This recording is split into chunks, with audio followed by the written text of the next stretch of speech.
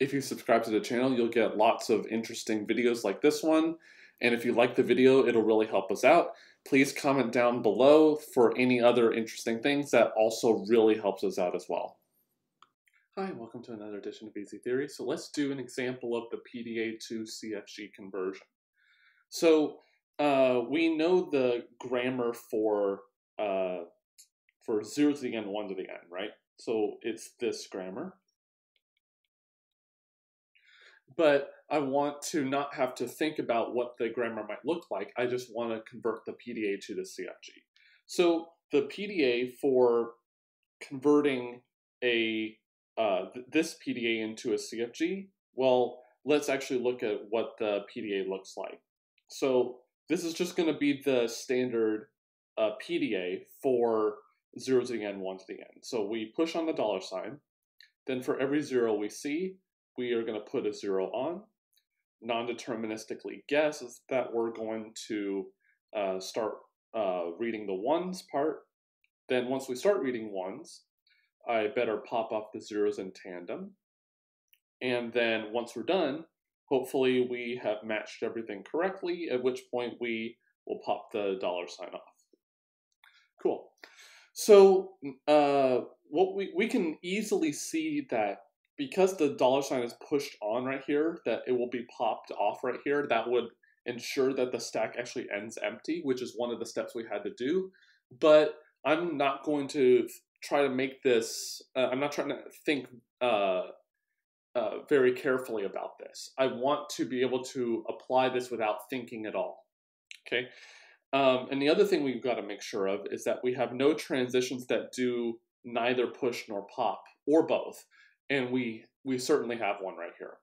So let's make the modifications that we need. So I'm going to move this over here so we have some room. And so let's do the first thing, which is that we have a single final state. Well, we already have a single final state, but what I'm going to do is just apply the construction that we did without thinking about like the structure of this PDA. So here we have again an triple epsilon transition. This state right here will self-loop and pop off anything that is not this new special symbol we're going to be putting in a second. So the symbols that are used in the stack are the $sign and the 0. So here I'm going to have epsilon, $sign goes to epsilon so that it can pop off the $signs if needed and pop off zeros if needed. And then once we do that, then we need to, or at least this is what we did in the construction, go to a new final state, which is going to have epsilon and a new symbol. I'm going to call it $sign because we've already used $sign earlier, and have it be popped off there. So then at the very beginning, the new start state is going to go to the old start state and push on that new special symbol. And we can easily see that the behavior is unchanged because the transitions we add don't read anything, so that's not affected. And once we push on a $sign here, then we're going to do the 0, 1 business. And then we'll come back here. So from here, if we have a string of zeros and ones in equal number, we'll end up right here, having read the whole thing with an equal number, hopefully. And although we've talked about reasons why it wouldn't actually matter if it wasn't exactly zeros and ones match, and that's unchanged here too. So this will allow us to pop off anything off the stack if we want to that is not the new symbol, and then this will ensure that we will have the stack empty when we come down here. The other change we need to make is to ensure every transition does exactly one of the two operations. So the way that we fix this is with this transition and this one, we're going to split them up into two different transitions. So let's say I have a new state right here, and the trick was to push something on and then pop something, the same thing off. So let's say that we're going to push a 0, 1. There's no reason to add another symbol to the stack, but you could if you wanted to. But then if you did add a new symbol here to the stack, like X or something, you would have to add another transition here, but that's totally okay. And we'll do the same thing for this transition right here. So let's erase it, add a new state here, and then let's do the exact same thing as before. It doesn't actually matter which way you do this. Sorry, it doesn't matter which thing that you put onto the stack here. That's what I meant to say. Okay, so I claim that this is all that we need to do, all that we need to do. But yeah, so every state, every transition pushes or pops something. It doesn't do both. And there's a single final state down here, and we ensure that the stack actually does end empty. So let's give these states names: Q0, Q1, Q2, Q3, Q4, Q5, Q6, Q7, Q8. So if you recall from what we did before, the first type of rule was to have a sub any state, comma, the same state going to epsilon. So for type 1 rules, we will have something like a Q0, Q0 goes to empty, a Q1, Q1 going to empty, etc. up to a, make sure it appears, Q8, Q8, comma, goes to epsilon. So we'll have 9 rules right here, because there are 9 states. And then for type 2 rules,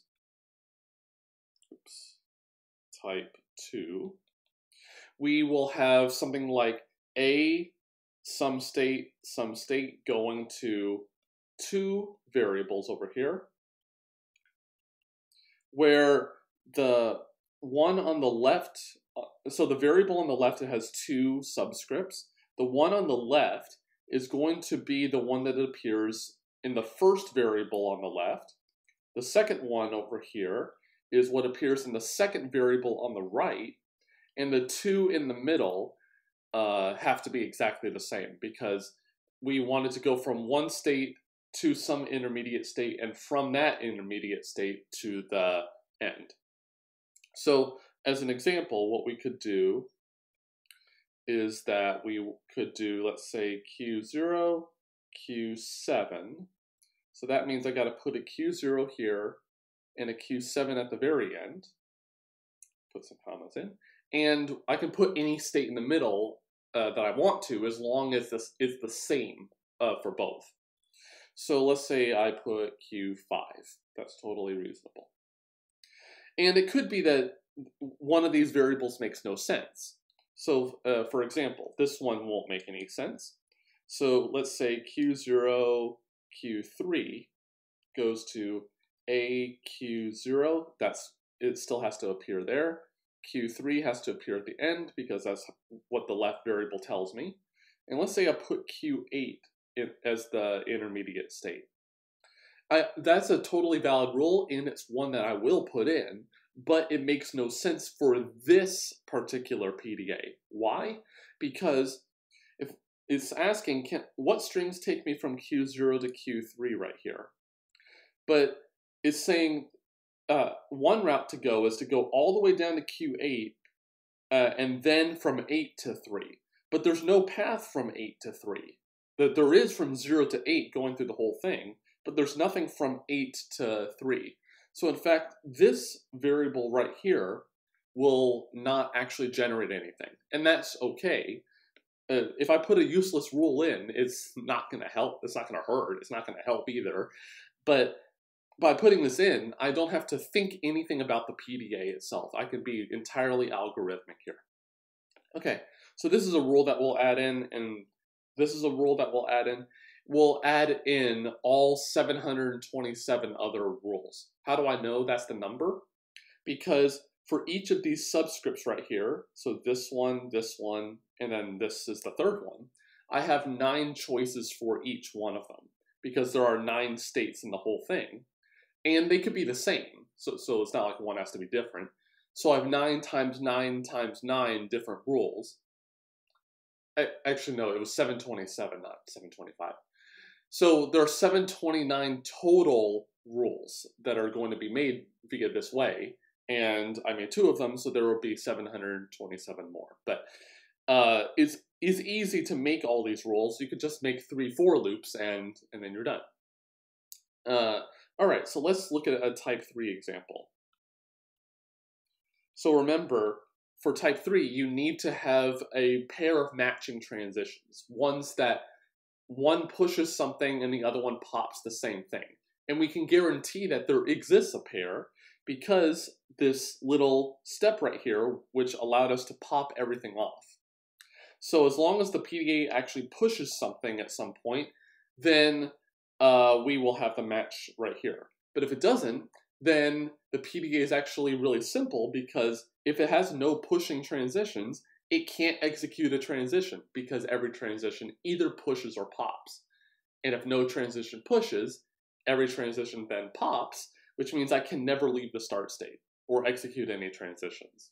Okay, so let's look at a matching pair of transitions. So let's say we will look at the beginning and the end transition. So this blue transition and then this one. And I'll put them down here so it's easier to see. So we have Q0 here going to Q1, and that transition is pushing on the pound sign. And the last transition is Q7 going to, I think it's Q7. Yeah, it's Q7 going to Q8 over here. And we will be popping off the pound sign. And I could have equally chosen any other transition that happens to have a pound sign, but these are the only 2 that happen to have it at all. All right, so what's the recipe here? I want to get from Q0 to Q8. So from the pushing one, I start from the state that is the beginning of the transition, which is Q0, and I want to get to the state that's the end of the popping transition. So the rule we'll be adding is a Q0 to Q8. That's my start and my goal. Then what do we read on this transition? Well, it says nothing, so I don't put anything right here. Then whatever takes me from Q1 to Q7, so a Q1, Q7. And then how do I get from 7 to 8? Well, I don't read anything there, and so I don't put anything here. So this is the entire rule that is actually made here. So let's actually do a different example. Let's do one where one reads and the other one doesn't. So this one pushes a 0 on, and this one pops off a 0. So let's look at that example. So I think that state was Q2. So I'm going to draw it a little differently. I'm going to have the same, it looks the same, but note that these 2 states are the same because it's a self loop in the PDA. I'm going to draw it like it isn't a self loop, so it's easier to see. So this one read a 0, popped nothing, and pushed a 0. And then the other one was Q7, which was a self loop, and it popped a 0. So Q7 going to itself. So again, not drawing like a self loop here. And we will not read anything, pop the 0, and push nothing. So the recipe, of course, is going from the beginning of the push guy to the end of the pop one. So that's a Q2 to Q7. What did we read on the push transition? We read a 0. Whatever takes me from 2 to 7, so it's the same variable here, a Q2, Q7. And nothing read on this one, the pop one, so I don't put anything here. And so this is the rule that will actually be made. And you can actually kind of see why this works. Because whatever takes me from here to here, I could read a 0 and then just ask the question, how do I get from 2 to 7? Okay, and because the push was done here and the pop here, we can ask the same question again. So this 0, because there's a self loop here that says that, or implies that this rule works, because I can just read a 0 and then ask the same question again from the same variable, because we're effectively just starting from wherever we just left off. All right, let's do the only one where we read on both transitions. So this one reads a 0, this one reads a 1, and they are matching because the thing that's pushed here is the thing that's popped here. So let's actually look at that. So I know the first one's Q2, the second one is Q4. All right, so again we have Q2 going to itself, which is 0, epsilon goes to 0. And then we have Q4 here, going to Q4, on reading a 1, and then popping the 0 off and pushing nothing.